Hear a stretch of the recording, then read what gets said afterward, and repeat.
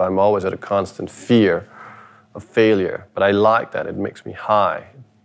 That thing of like hating something is a process you go through in making it. But you have to get that emotions out of you as well, you know? Because in a way, the more you hate it, the more you're gonna love it.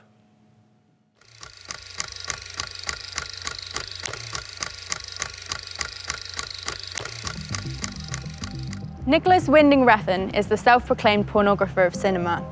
His movies are characterized by his hyperreal depictions of sex, violence, and crime. We're here in Copenhagen to talk to him about his new film, The Neon Demon. I see 20 or 30 girls come in here every day, mostly from small towns with big dreams. And they're all good. You're going to be great. Winding Refn is best known for his neo-noir thrillers Drive and Only God Forgives with Ryan Gosling. But these are a far cry from the films which put him on the map in his native Denmark.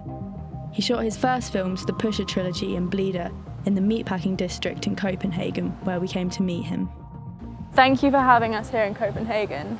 These were the streets where you filmed Pusher. What was it that motivated you to kind of tell that Danish story?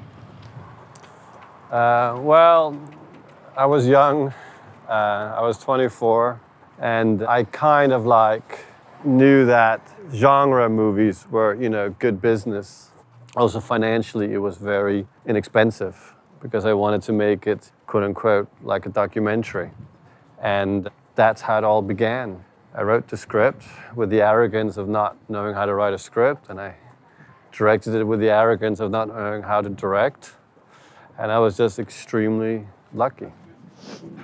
Pusher 2 was something that you made because you were in kind of a financial hole, and so you were forced to go back and make a sequel for your debut. Did you feel compromised during that period? Well, I owed my bank $1 million, and when you owe your bank $1 million, you have to do something very, very specific, which is to pay off your debt. But many things had accumulated. I'd gone bankrupt. I'd made a film which didn't turn out very good. Rather creatively or financially, it was actually a complete disaster. My career was like over. I was a has-been and I'd just turned 30. The only way to pay off my debt was to make Pusher 2 and 3. And I hated making it in the beginning because I felt like, well, I was born for greatness, and here I am repeating myself. But having gone past that, I really quickly realized that these are better films. Pusher 2 and 3 are much better films than the first one. So in a way, it was like God gave me a chance to start over again with all the knowledge that I had obtained making my first 3 films. And I have to tell you something, money is a very good reason for work, because fear of not being able to eat or pay your rent is a great way to be very creative very quickly, you know? So I guess I was more creative than ever, really, for the first time with Pusher 2 and 3, because I just had to make things work. The Pusher films follow various down-and-out gangsters, murderers and drug lords through the Danish underworld. Despite Winding Refn's concerns, the second and third movies ended up being not only great films, but critical and financial successes, which propelled him closer to a Hollywood career. After Pusher 2 and 3, it was like year zero in a way. And that's when I started making films purely based on what I would like to see, and not about how I thought I would be perceived. And that needed to be a very autobiographical film, and that was Bronson. Bronson, which is massive in England, obviously. It's a film about probably Britain's most notorious criminal. I mean, I don't think his story was worth a movie. But I love the idea of a human being basically giving themselves into their alter ego, which is essentially what Bronson did. You know, going from Michael Peterson to Charlie Bronson. My name's Charles Bronson. There's nothing wonky about my upbringing. Like most kids, I got into trouble. But it wasn't bad. It wasn't bad. And all my life, I've wanted to be famous. The movie starts with Charlie Bronson saying, all my life I wanted to be famous. I've said that line 1 billion times. And so that became a film about Nick Refn using Charlie Bronson's storyline.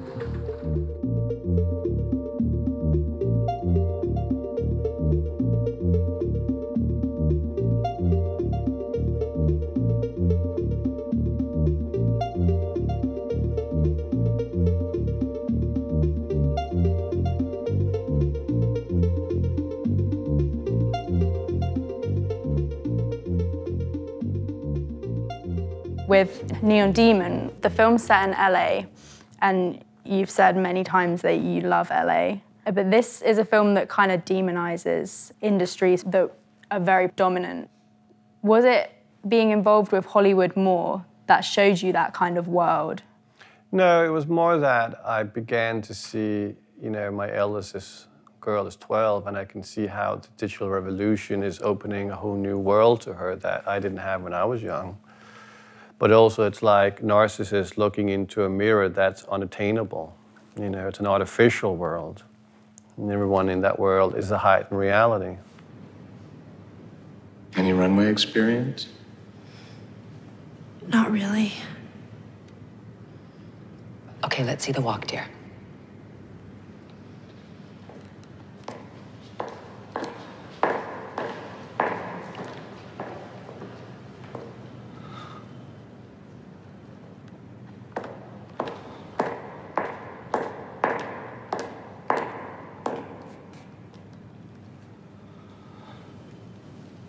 It's a film kind of showing the dangers of a young woman coming into this industry. And at the same time, you're making a film about Elle Fanning, who is this budding new star, and that's probably going to propel her further into the starlight. Was that something that you were thinking about? It wasn't so much I was thinking about it, but what was great was that everything just felt so right. I mean, in terms of casting, I felt I could either cast an unknown or it was going to be Elle Fanning. Elle was literally 16 when we started the film, walks into this world of opportunities, world of illusions. My wife had seen one of her latest films and, said she was just so amazing. So we met at my house, and after 20 minutes, I was more like, you're born to play this part. You want to do it? And she was like, sure. And I said, great, we start in 8 weeks.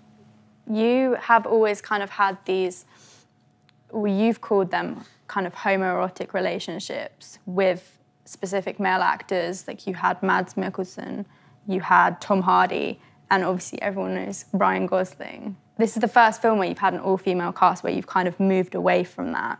What kind of replaced that relationship for you? For making the Neon Demon, it all kind of came down to that I had all these ideas, but I didn't know quite to click it or what the subject was really going to be. Until one day I realized, well, I have an extremely beautiful wife. I wonder what it's like being beautiful. And the idea that beauty as a currency has continued to rise ever since, I guess, man began. And especially with the digital revolution, it has exploded. The obsession, the necessity, the power of it. And so I said, I want to make a movie about the insanity of beauty. And then all these ideas I had fell into place. Winding Refn's life beyond his films isn't a mystery. In Gambler and My Life Directed By, we see Nicolas Winding Refn behind the camera as he struggles fulfilling various commitments. Filmproducent Nicolas Winding Refn og producent Henrik Danstrup står tilbage med en gæld i millionklassen efter deres filmselskab NWR er gået konkurs. Det er jo 5,5 millioner, vi personligt hænger på. You have these 2 amazing documentaries about you. What were the motivations for kind of allowing those to go out? Was it that you wanted to kind of build that cult of celebrity, or was it that you want people to be able to see the personal side of you? I mean, the first one, Gambler, came at a time when I didn't really know what was going to happen in my life. And a very good documentary filmmaker who was friends with my wife was like, I want to document you making these 2 films, getting out of all the money you own, and also just that kind of insanity that everything was in at the moment.